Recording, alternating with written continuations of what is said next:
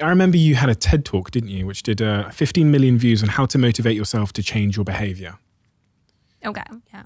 What can I take from that TED talk to achieve my new year, new me goals?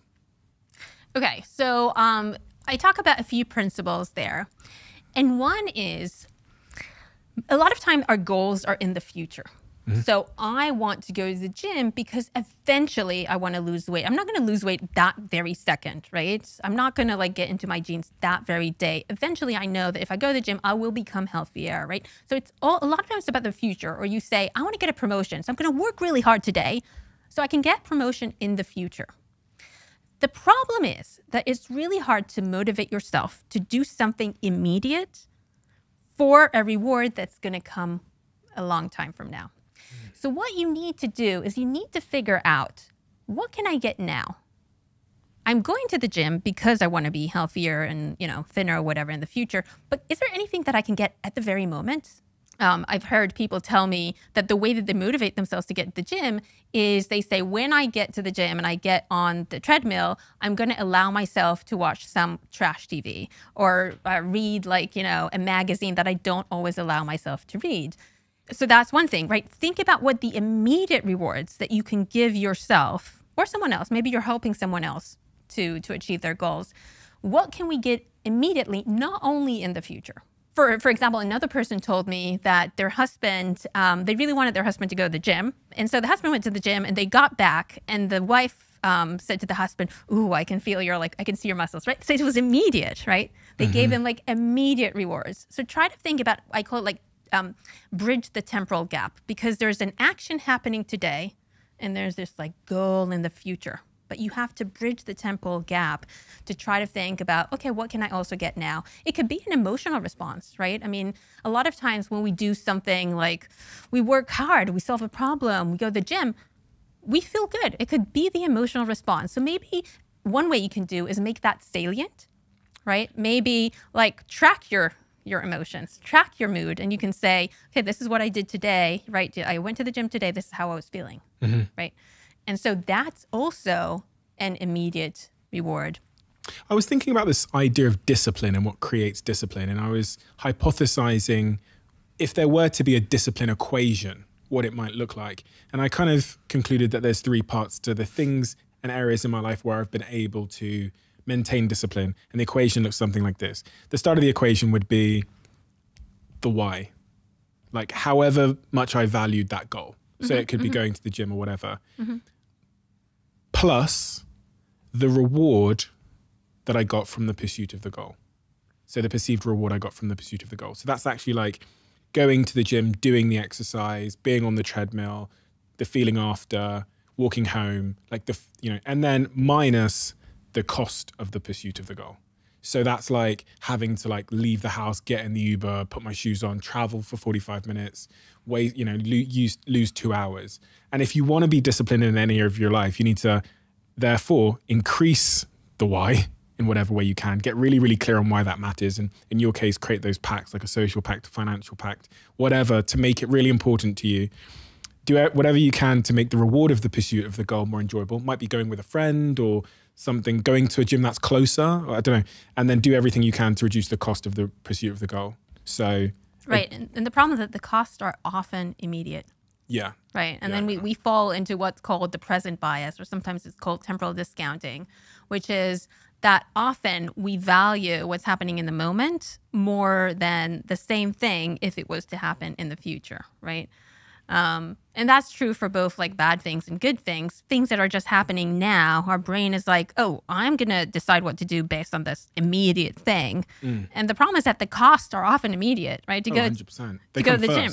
Yeah, they come first, right? So you have to overcome those costs. And I think as you're saying, one thing you could do is to try to get those rewards closer in time, right? So if I go to the gym, I have to walk to the gym. I might tell myself, okay, I can listen to a podcast while I'm walking. So that's enjoyable. CEO or something like exactly. That. Exactly. While I'm running.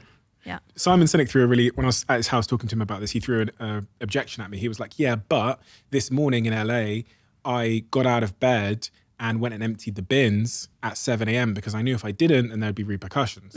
So I ran that through this framework, and I was like, well, your why was strong because the repercussions of you not getting out of bed are the bin overflows. You probably get fined by the local council. The reward of the pursuit of the goal really wasn't there.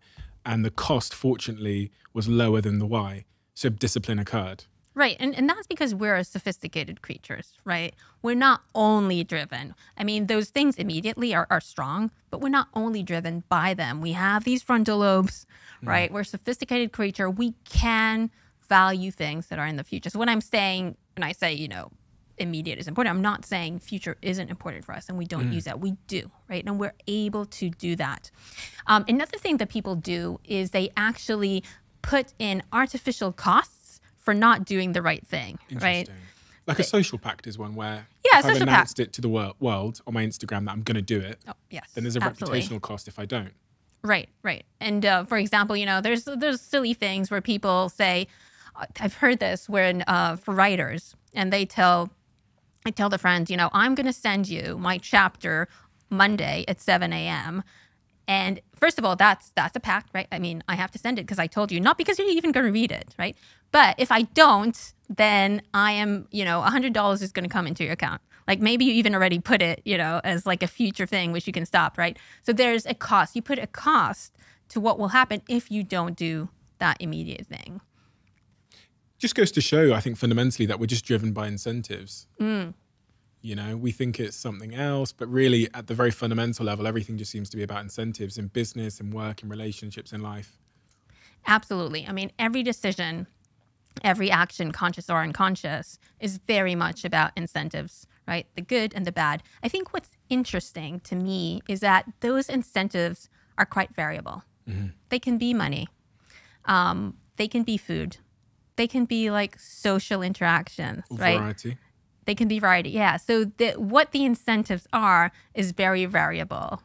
What the good that I'm getting, also the bad, right? What feels bad. A lot of different things can feel bad. So interesting. So if you go down to like creatures low in the evolutionary scale, I think for them things are more basic, right? For them it's just like food, temperature, right? Things like that are really about survival. But as we go up and up and up the ladder and we get to humans, for us, there's a lot of different things that can be incentivizing.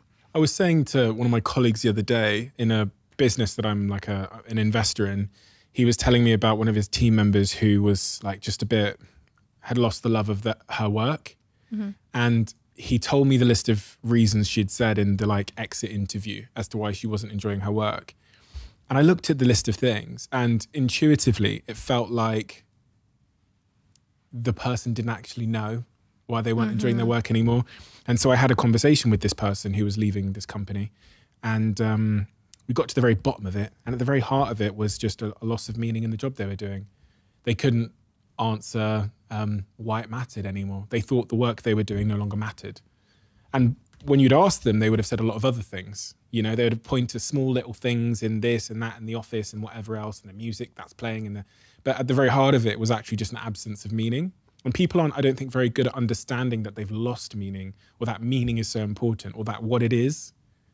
Yeah, and that goes back to the survey that I mentioned, where they found that the number one thing that was important for people's happiness was meaning. And what does meaning mean?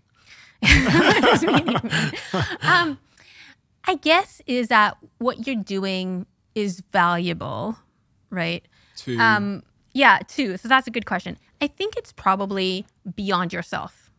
I don't know. Maybe it is even something about immortality, right? Wanting to feel that what I'm doing is going to change something beyond myself. And it's not necessarily about generosity, although, you know, generosity and could be part of it, but it's more about making a difference, right? Steve Jobs had this saying that he said something like a dent in the universe, right? Making a dent in the universe. I think a lot of people want to do that. And you don't have to invent the Mac to do that. It could also be how you affect your family, how you raise your children, right? And those are the kind of things that can continue to be even when you're not there. If you love the Diary of a CEO brand and you watch this channel, please do me a huge favor. Become part of the 15% of the viewers on this channel that have hit the subscribe button. It helps us tremendously, and the bigger the channel gets, the bigger the guests.